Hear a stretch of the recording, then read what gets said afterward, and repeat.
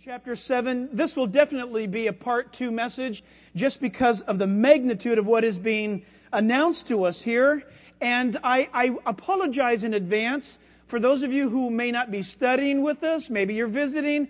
We come now to a portion of Scripture that is very technical, not so much in its content, but because of where it's placed in the book of Revelation. Up until now, we have enjoyed pretty much a chronological march through the book of Revelation. Now we come to what? Are you ready, Bible students? Jot it down.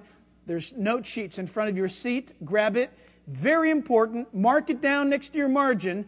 We now come to what is mentioned or presented as a parenthetical chapter of the Bible. In this case, Revelation chapter 7 is a parenthetical insert. Meaning this, and here's your definition, that as the chronology goes on, the Lord, in revealing to the Apostle John futuristic events, puts a comma.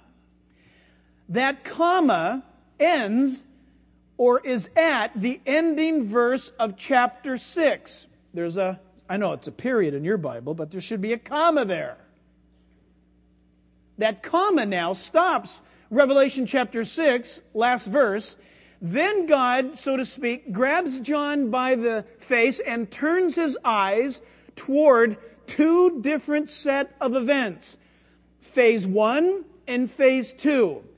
Things that will happen that, in a sense, are an overview of the last... Are you getting it? This is tough stuff. I got to tell you, a lot of people don't get this. So maybe you can get the CD and review it later and study it. If you get it, if you don't get it, whatever. Chapter 8 commences the last 3.5-year period of the 7-year tribulation that's coming to the earth. Revelation chapter 7 is a parenthetical insert that explains some things before chapter 8 begins. In other words, the 3.5 years have come, first 3.5. There's a pause. God now talks to John. John tells us what he sees. When John in chapter 7 is done speaking to us, then guess what happens? It picks up again and it goes. Are you with me? It's kind of like a pause on your tape player. You just hit pause. Here in chapter 7, God hits pause and begins to show John some very fantastic things. The understanding of this chapter is all important to the remainder of the book. You miss this chapter, and you will never understand the remainder of the book. And you will always be misunderstanding eschatology or the prophetic study of God's Word.